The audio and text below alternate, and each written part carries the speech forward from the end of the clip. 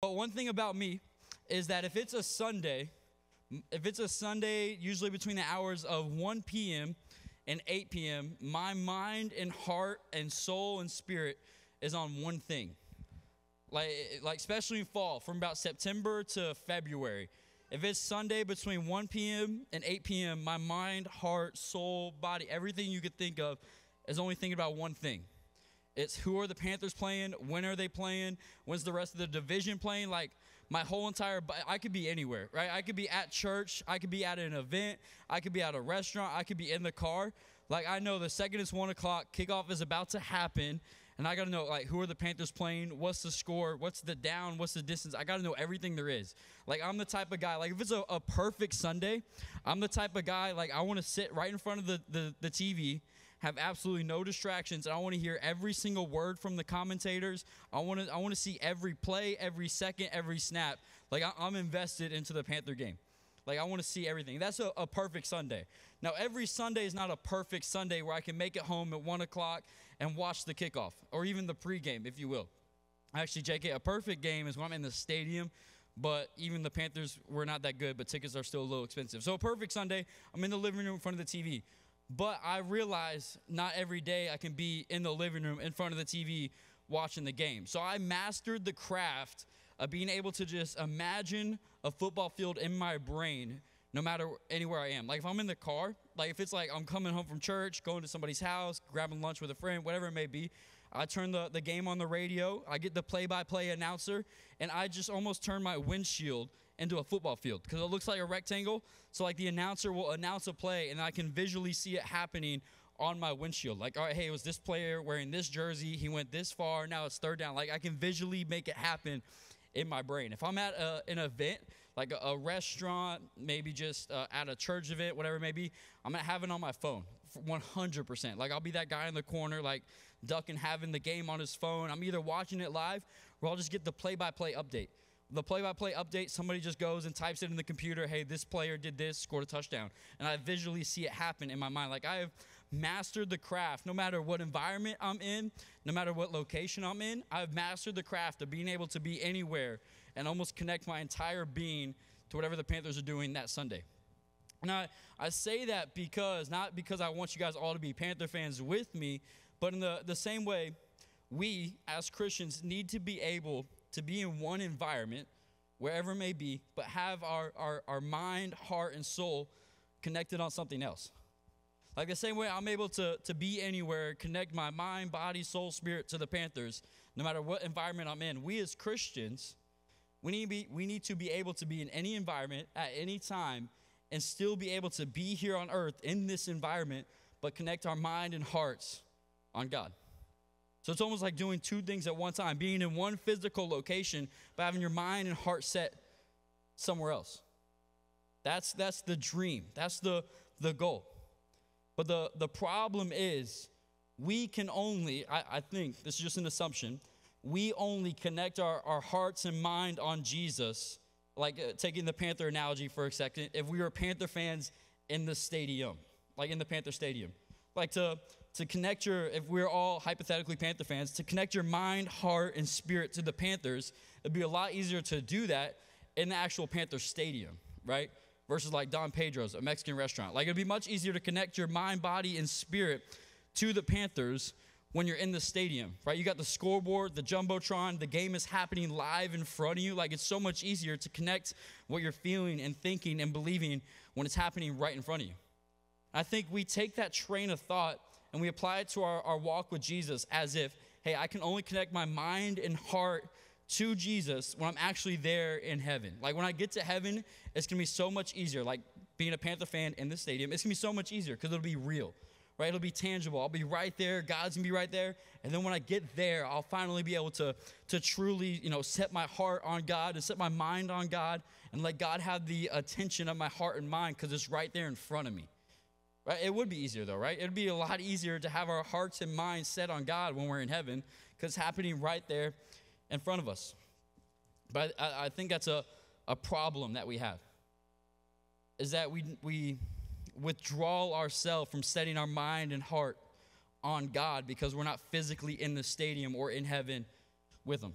So tonight I want to submit two things. I want to see, like, first, is it even possible? Right? Is it even possible to be in one environment, to be here on earth? And is it even possible to be here but still connect our hearts and minds to God? Like, is it impossible to be in one environment constantly, an earthly world, a fleshly world, sin everywhere you turn, and at the same time, while living here, look up and set our hearts and minds on the things of God? Like, is that even possible? So I want us to find out if it's even possible, and then I want us to know if it is possible, then does it even matter? Like, if it is possible that we can set our hearts and minds on God while living here in an earthly world, does it even matter? Doesn't matter what has the attention of our hearts and minds.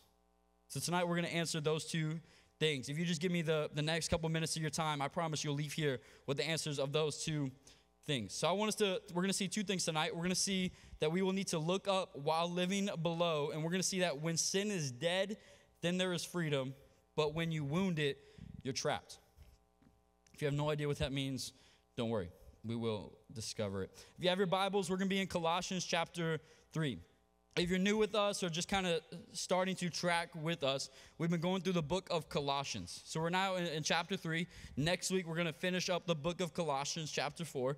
And we've been going through it verse by verse. It's only 4 chapters long, so next week will be week 6. So we're going to be in the book of Colossians tonight and next week. And we're going to be in chapter 3 tonight, starting in verse 1. And just some background info about the church in Colossians. Paul wrote this letter to the church in Colossae because they were Christians, they were church just like us. They were being attacked, if you will. A bunch of false teachers and false prophets trying to degrade who Jesus was and what he was about. Trying to say that Jesus did not resurrect, trying to say that Jesus was misleading people, like trying to just deter everybody with false arguments that are not true, trying to deceive people from following Jesus. So same way 2024, people are asking like, hey, is God even real? Like, no way, God's not real. No way God could come up from the grave. Like, dude, what are you talking about? He was just a prophet. Like, people just saying a bunch of stuff to try to deceive people from actually following what is true. So Paul is writing this letter to the church, to the Christians, to remind them, hey, no, like Colossians chapter 1, Jesus is the supreme God, that he is real. He is the image of the invisible God. Chapter 2, he was like, watch out for false arguments. Like, watch out for the people who are going to say false things to get you off track. And this is where we're going to be at in chapter 3, verse 1. He says, since what? Since you are a Christian. Because you are a Christian, then you have been raised with Christ. 2 weeks ago, Austin preached last week. 2 weeks ago, we talked about being raised with Christ through the symbolism of baptism. Set your hearts on the things above, where Christ is, seated at the right hand of God. Set your mind on the things above, not on earthly things. Verse 3, for you died and your life is now hidden with Christ in God. When Christ, who is your life, who is your identity, who fulfills your purpose, when Christ appears, then you will also appear with him in glory.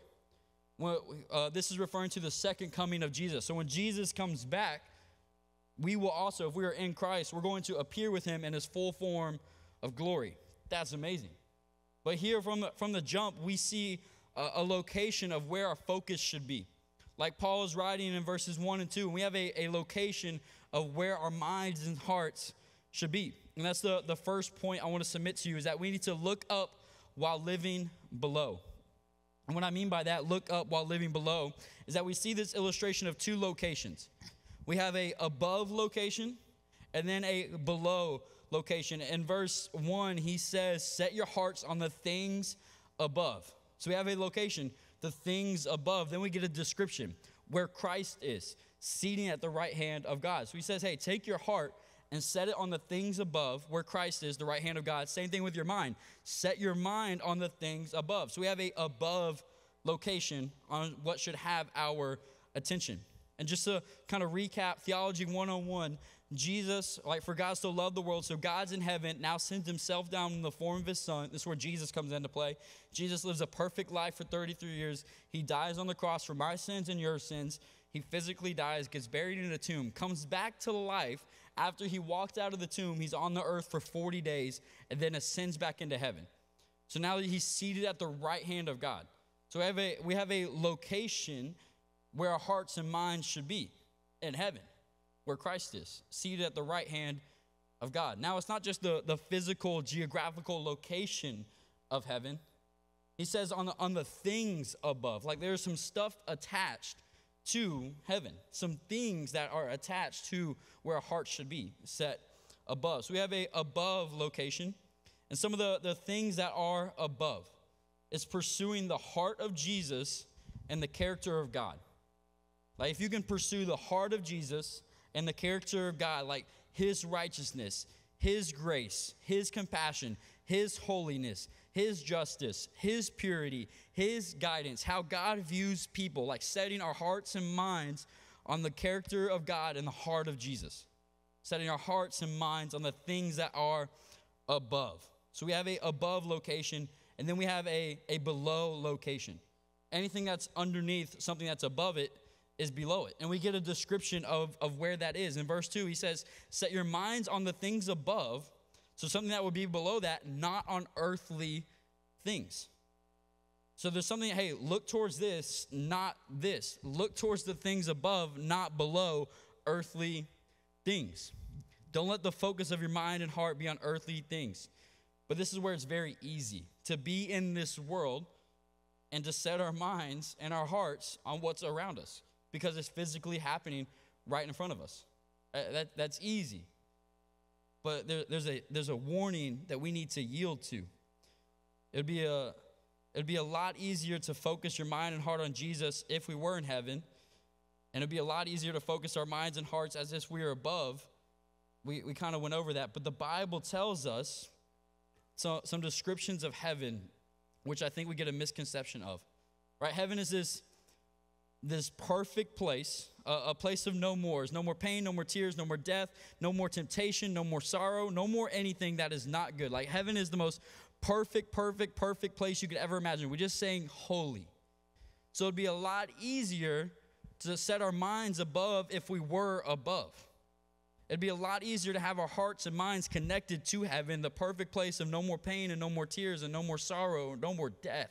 No more anxiety, no more depression, not 1 ounce of sin or temptation. It'd be a lot easier to be connected with all that we have if we were above. It'd be easier to look above if we were below, but the reality is we're below. Like the reality is we are right here on this earth. And I think the misconception we have is we're like, because I'm not in heaven and I don't physically see it right in front of me, I don't physically see God right in front of me, I can't set my mind and heart there. So now I'm going to set it to what's around me. The earthly things. So this means we need to look up while living below. And this is important because this is what separates Christians from the world. This is what separates a follower of Jesus from somebody who is not. Right? Just kind of picture this. Like you're going out with your guys or your girls. It was just payday, so you're feeling good. You got like $2 in the bank account. You're like, hey, let's go. I'm going to blow it all. Let me swipe the credit card max out. So you guys go out. You grab some food we can't afford. Then you guys start talking. The next thing you know, that talking turns into rumors. That rumors turns into gossip. And they're like, man, I can't believe Johnny would say that or Johnny would do that. Just making up Johnny. So if there's a Johnny here, I'm sorry. But they're like, hey, I can't believe like Johnny would do that. And you're like, yeah, no freaking way. Johnny's a complete idiot. And now you start roasting Johnny when Johnny's not even there. Or, you're out with your friends. The vibes are still good. You just got paid. One person orders a shot, and you're like, man, I got to fit in. I want to feel accepted. I don't want them to think I'm a weird Christian, so I got to fit in. I want to feel valued and seen. So now let me get a shot, too. And then it turns into one too many. Or just kind of one more example. Maybe you're hanging out with somebody one-on-one, your boyfriend, your girlfriend, whoever. You make some eye contact. The tension's kind of, in the air. You guys start touching, skin touching, you start kissing, then clothes start turning off, then hands start going to places, then boom, you just had sex, but sex outside of marriage. But that's looking below while living below, right? In those scenarios, like your mind and heart was not set on the things above, right? And when these moments when we're pressured, got big decisions to make. Like, hey man, should I give into this? Should I not? Should I fall into this sin? Should I not? Should I choose to sin or should I not? Like that's looking below while living below. And man, I get it, man. Like I could give us many examples with just the same repeating principle, looking below while living below. And that's just a nice way of saying you love the world and the things of this world. Right? If we have a above location and the below location on the earthly things, and we keep choosing to live in the below location and connecting our hearts and minds to this below location, that's just me, presenting a nice way of saying you love the world and the things of this world. Like you're choosing to love the world and the flesh of this world rather than love God in those specific moments. I'm not saying you're not a Christian. I'm not trying to, make a big broad statement. I'm just saying in those moments, if you find yourself continuing to love the world when you have a choice to choose God, I'm waving the red flag. And Christians, man, in 2024 are the best at putting up a disguise. Christians in 2024, man, we can put up a disguise like nobody else, right? We can say we're a Christian, take the Christian label, stamp it on yourself, put on this disguise of this outward appearance of, hey, I'm a Christian, I'm a follower of Jesus, I'm a Christian, I go to church, I do these things, but it's all a disguise. It's fake. It's an outward appearance. And you're just trying to, make everybody else around you think that you're the famous Christian, you have your whole life together, and you don't want people to think you don't have your life together, so you keep putting on this outward appearance, this Christian disguise, but you need to know that if this is you tonight and you are putting on a Christian disguise, you're only tricking yourself. I promise you the people around you that you think care probably don't, and you're only fooling yourself, and God sees right through it.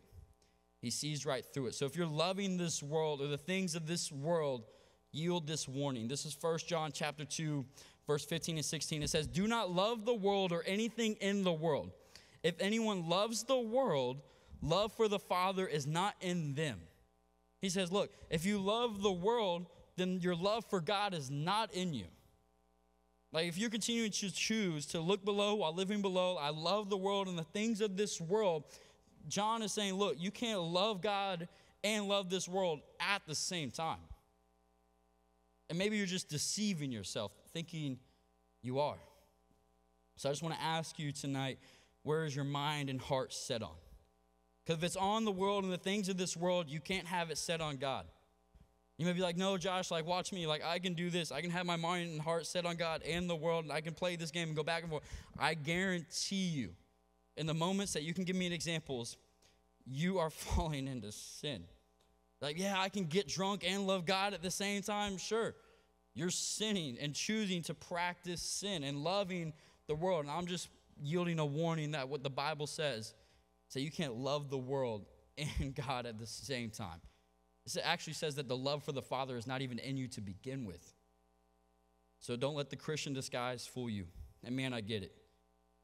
I get it. Like you've been told and you've been trained, almost trained to don't be the friend that's lame or won't gossip or won't get drunk. So you want to fit in and be accepted and valued. So you've been trained and told that, hey, look, in order to be seen, valued, and accepted in your friend group, you got to do whatever they're doing. Start gossiping, start getting drunk. You don't want to be the weird boyfriend or girlfriend that won't satisfy the other person's sexual desires. And just about everybody in the planet is wrapped up in porn, so it's just another website. What's the harm in it? Like, I get it. And you have trained yourself. People have trained you. Society has trained you to love the world. And man, I hear you. Like, I get it. That's all we've seen. That's all we've heard. And that's what we've been told. But God says, set your heart and mind on the things above, not below. He says that while we're here on earth, we got to look up. We got to continually connect our hearts and minds to God, to his character, to the heart of Jesus. So what has the attention of your mind and heart? God or the world? And see, this is looking up while living below. Another reason why this is important is because this is the greatest commandment Jesus gives us.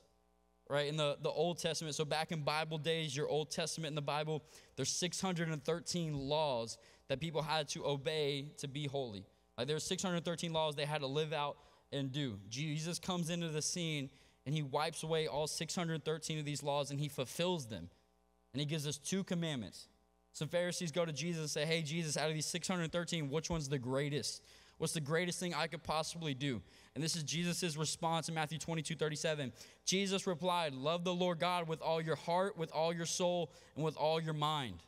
Heart, soul, and mind. This is the first and greatest commandment. So when we connect our hearts and our minds to Jesus, not only are we abiding in him, not only are we choosing to love God over the world, we're fulfilling the first and greatest commandment Jesus gave us, to love the Lord God with all your heart, soul, and mind. And this will push you. This will push you and grow you. Like if you want a deeper faith, if you're like, man, I just keep going to church, nothing really pushes me and grow me. Like if you want to go deeper in your faith, leave here today and every single day of your life, just connect your mind and heart to Jesus. You want to go deeper in your faith? Just love the Lord God with all your heart, soul, and mind. That'll take you to greater depths than you probably have ever experienced, than I will ever experience. That if we go and live this out, say every time I have the choice to choose between loving the world or loving God, I'm going to continue to crucify my flesh, pick up my cross, and love God. That'll take you to a deeper depth. But see how awesome this is, that you and I can be on this earth and have our heart and mind connected to God. Like the God of creation, the God of the mountains, the ocean, the God that will come back to life, the God of miracles, the God of healing, like the God of everything. You and I can connect our hearts and our minds to him. That's awesome. That there's not this big barrier and wall that I have to try to, take a pickaxe to try to break down to get to God. But you and I right now in this moment, we can connect our mind and heart to the God of everything. Man, that's awesome. So then it becomes like my thoughts start to align with God's thoughts, and my ways start to align with God's ways, and my desires start to align with God's desires. Same thing with you. Your thoughts will align with God's thoughts. Your desires will align with God's desires when you set your mind and heart on him. Your ways will turn into his ways. The wisdom that he has will start to pour out over to you. The grace that he gives will start to pour out to you, to pour out to others, because you're choosing to set your mind and heart on him. To have the love for the Father. And how do we do it? How do we look up while living below? How do we set our mind and hearts on Jesus? Going back to the football game. You can think of any team you want. Think of any stadium you want. Close your eyes real quick. You can think of a high school stadium, middle school, college, NFL, whatever it may be. But just picture a football field for a second. Like imagine sitting in the stadium right now. You can see the sideline markers, the orange cones, the yellow goalpost, the jumbotron, the announcers. You can smell the popcorn. You can hear the players. You can hear the referee's whistle. Like, you guys all picture it in your mind? Give me a thumbs up if you picture it. There you go. You can open your eyes. That's how you do it. Like that's how you set your mind. Like, you can control your thoughts. Like, you just prove to yourself that at any moment you can choose to think about a football field. So that means at any moment you can choose to set your mind and choose to think about what God thinks about. Like, you can choose to set your mind on Christ. You just proved it to yourself right now that you can walk out here and at any moment tell your brain what to think. Like, you guys can do this. Like, we can do this. So we can leave here today. You know what? I'm going to choose to think about what God thinks about. That's how we set our mind on God, that you think about what he thinks about. And we can understand what he thinks about because he wrote a whole book. We have his voice. We have his Bible. So now we know what God thinks about. So now we can set our minds on what God thinks about with our minds. So we can set our minds on him. We can read his word to know God's thoughts. His whole voice is filled throughout the scriptures. So we can set our minds on him, and then for our heart, to set our hearts on him, pursue the presence of God. Not just go through a Bible checklist or a religious checklist, but pursue his presence. The presence of God. Read his word. Sit in moments of worship. Just take a moment to just be still and pray. To draw near to him. That you connect your heart to him. Look up while living below. Let's keep reading. I'm gonna reread verses 1 through 4 so we can keep reading this in context. It says this: since then you have been raised with Christ, set your hearts on the things above where Christ is, seated at the right hand of God. Set your minds on the things above, not on earthly things. For you died, and your life is now hidden with Christ in God. When Christ, who is your life, appears, then you will also appear with him in glory. This is where we're picking up, verse 5. Put to death, therefore, whatever belongs to your earthly nature: sexual immorality, impurity, lust, evil desires, and greed, which is idolatry. Because of these things, the wrath of God is coming. Because of our sin, because of our earthly nature, God, who is holy, is going to send his wrath towards anything that is not aligned with this holiness. Right? And then verse 7, you used to walk in these ways in the life you once lived. So just a reminder, Paul is writing this letter to a church, to Christians who had an old life and now a new life. And he's saying, hey, your old life, you used to walk in these ways, in this earthly nature. Verse 5, but when I read this, Rereading verse 5, put to death, therefore, whatever belongs to your earthly nature, sexual immorality, impurity, lust, evil desires, and greed. If I'm reading this right now and you just heard that, and you're like, man, that's not my old life. That's my life right now. And you're walking those ways right now of sexual immorality, impurity, lust, evil desires, greed, money, idolatry, you fill in the blank. Like, that's your life right now, and you can't point to it to say that's my old ways. But there's a patterning develop. You need to know that the wrath of a holy God is coming. And for me, when I read verse 5, like, I rejoice. Like, when I read verse 5, put to death, therefore, whatever belongs to your earthly nature, and in verse 7, that these are the ways you once walked, like, I can rejoice because verse 7 applies to me. I say this not in an arrogant way, but just as a testimony. When it says you used to walk in these ways in the life you once lived, like, I can for sure point to, like, hey, that's the life I definitely did live.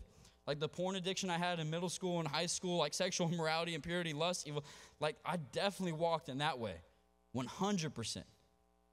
But now I can point back and look to the moment where I gave my life to Christ. I repented of those sins. I surrendered my life to him, and he has freed me from him. So now I can walk back years later and point to that moment and say, hey, that was the life I once lived. But look what Jesus did now.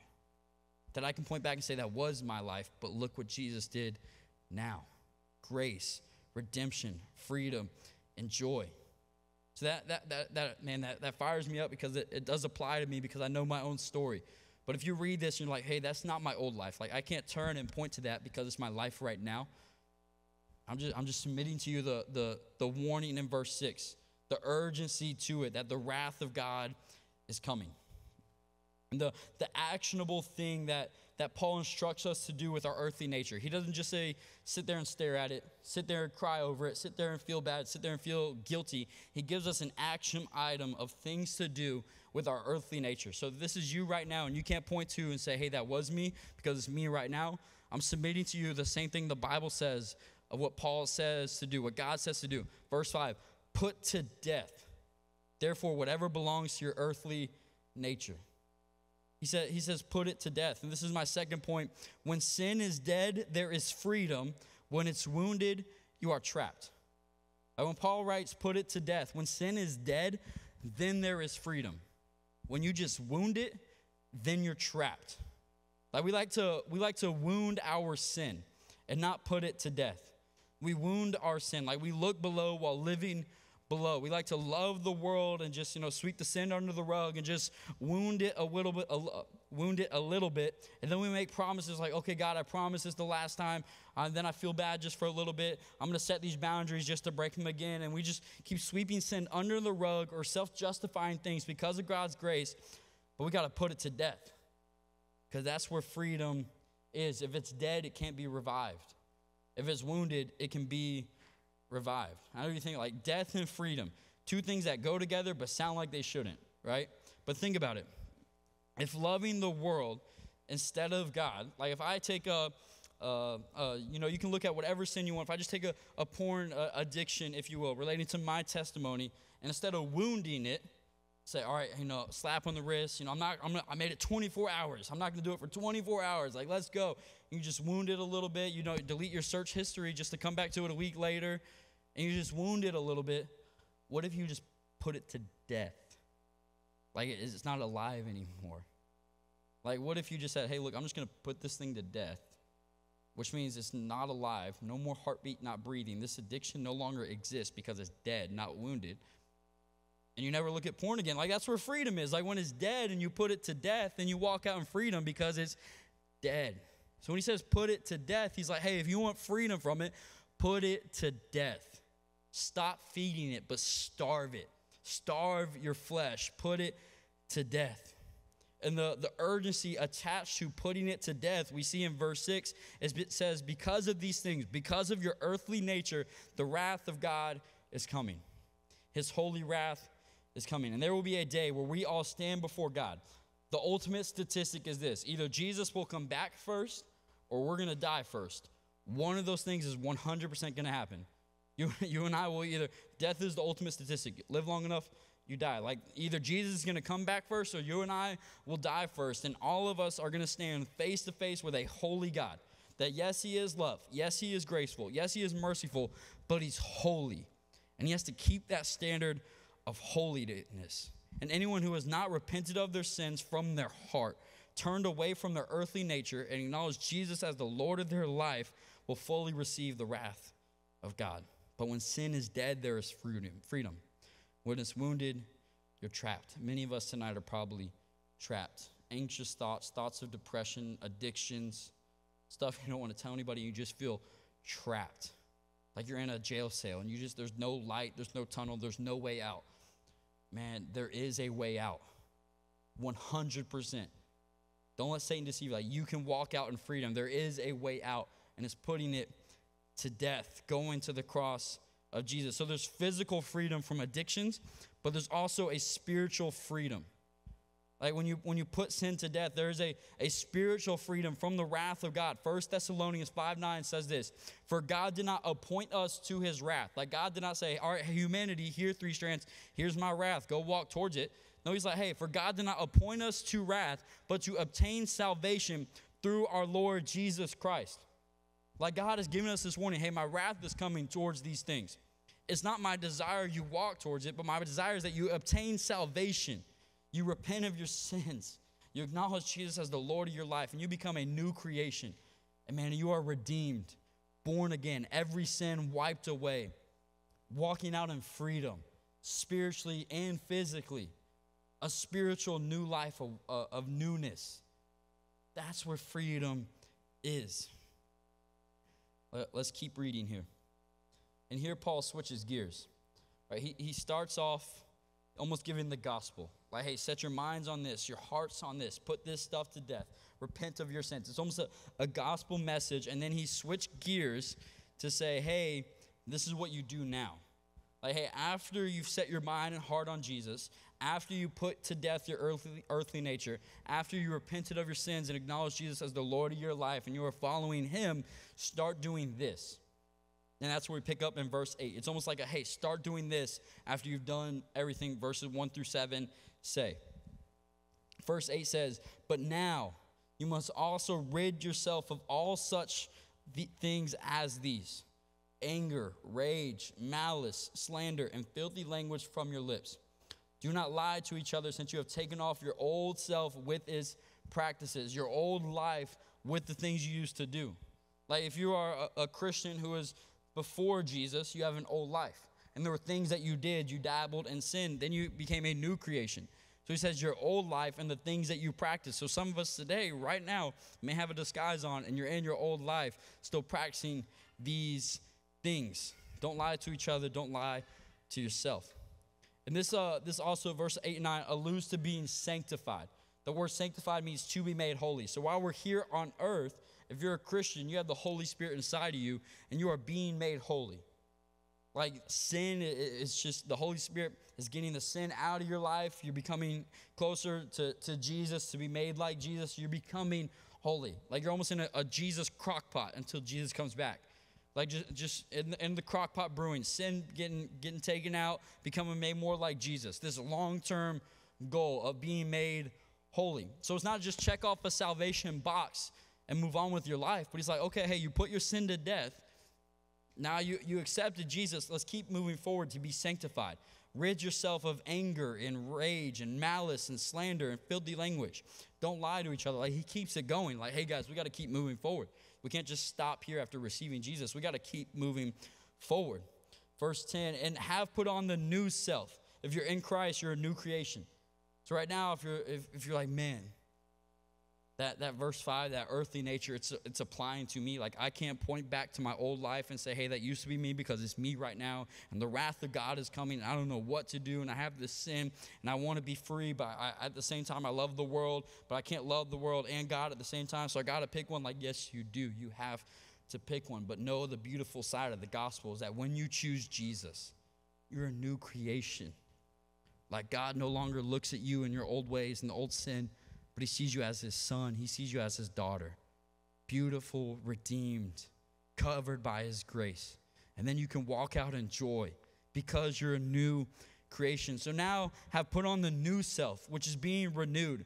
That word renewed means reestablished, and the knowledge and the image of its creator. If you're with us, Colossians chapter 1, we know that Jesus is the image of the invisible God. So verse 10 saying, hey, in your new self, you're being reestablished in the knowledge of Jesus. Like we are being sanctified. We're being reestablished. How cool is that? That every time I set my mind and heart on Jesus, I'm being renewed. I'm being reestablished in Jesus. Like, that's awesome. It goes back full circle. When I set my mind and heart on him, I put this stuff to death. I don't just check off the salvation box and stand still, but I keep moving forward. I set my mind on him.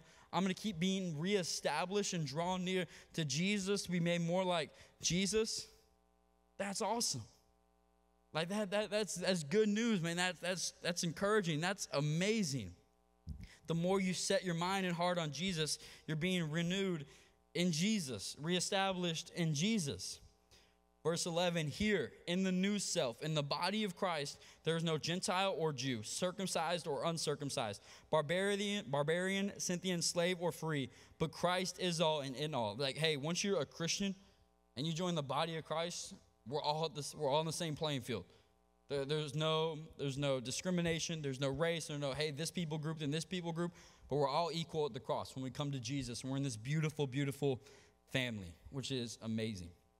Verse 12, therefore, as God's chosen people, anybody who desires to repent of their sins and follow Jesus is his chosen people, holy and dearly loved. Clothe yourself with compassion, kindness, humility, gentleness, and patience. So he keeps going like, hey, we got to keep moving the ball forward. Like, hey, because you are a Christian, you put on this new self. Don't stop here, but let's keep moving forward. Put on compassion, kindness, humility, gentleness, patience. Bear with each other and forgive one another. And if any of you has any grievance against someone, forgive as the Lord has forgave you. And over all these virtues, put on love, which binds them all together in perfect unity. So to summarize all this, that we need to look up while living below. But if right here you are looking below while living below, like you are loving the world and the things of this world, and the love for the Father is not in you, man, the yield I would give you, the warning I would give you is that the wrath of God is coming. And the reality is the wrath of God is coming to all of us. But those who are covered in the blood of Jesus, God says, hey, that's my son, that's my daughter. Welcome to the family. But if you're not his son, if you're not his daughter, the wrath of God is coming. Man, and that should frighten us. That should give us an honest moment to evaluate. And when sin is dead, there is freedom. When it's wounded, you're trapped. Put to death your earthly nature to experience the physical freedom and also the spiritual freedom. That if you're walking in the ways of this world, you're living a spiritual death.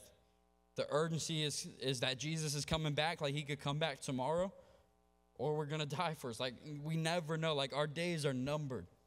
I'm not trying to, like, be drastic here, but I could seriously leave here tonight and get in a car wreck, and I could be dead tonight. Like, I'm not trying to be drastic, just honest. Like, man, or some drunk driver hits me, and now I died tonight. Like, but I have confidence in knowing that if that happened, I know where my eternity is going to be. Man, we don't know.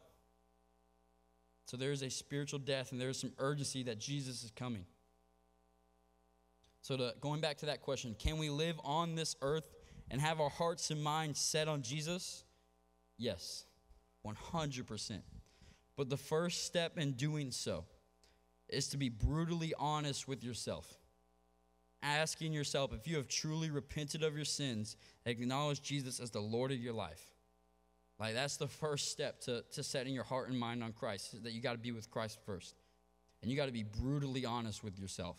Not you got to look right through the Christian disguise that you may put up, and you got to be honest with yourself. If you don't know, then ask him, God, where do I stand with you? You know, a good evaluation question would be, answer this. If you were face to face with God and he asked you, why should I let you into my heaven? What would your answer be?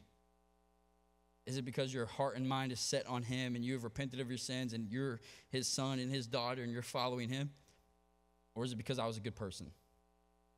Because I showed up to church? Because good people make it into heaven?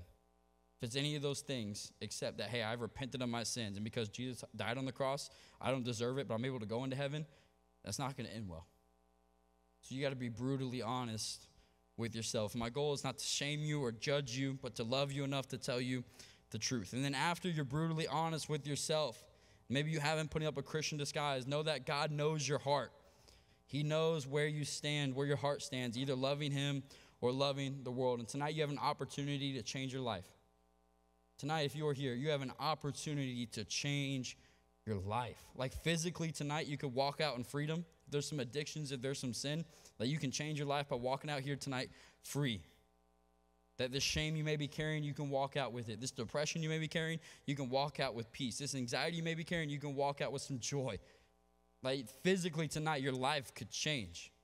And also spiritually. But you have an opportunity tonight for your spiritual life to change. That if right now, if you can't point to your old life to say, hey, that was me, but look at me now because it's you right now and you're walking in the ways of this world, you have an opportunity to give yourself spiritual freedom. To be renewed in the image of Jesus. To be born again. The only thing you have to do that Jesus says, if we confess with our mouth that he is Lord, acknowledge him as the Lord of your life, repent of your sins, and follow him. Turn your back to the world so you can have the love of the Father. That if you just repent of your sins, acknowledge him as the Lord of your life, like you are spiritually renewed, forgiven, covered by his grace. So tonight you have an opportunity to change your life. As we close, we're going to worship one more time. And at the same time, I want to invite all of our leaders and kind of our prayer team. So we're gonna close by worshiping. And I want to give you guys an opportunity to either be prayed for, to talk through something, whatever it may be. And if tonight you want to take advantage of that opportunity, if you're like, hey, I want my life to change tonight. I want to go from death to life. Tonight you have that opportunity.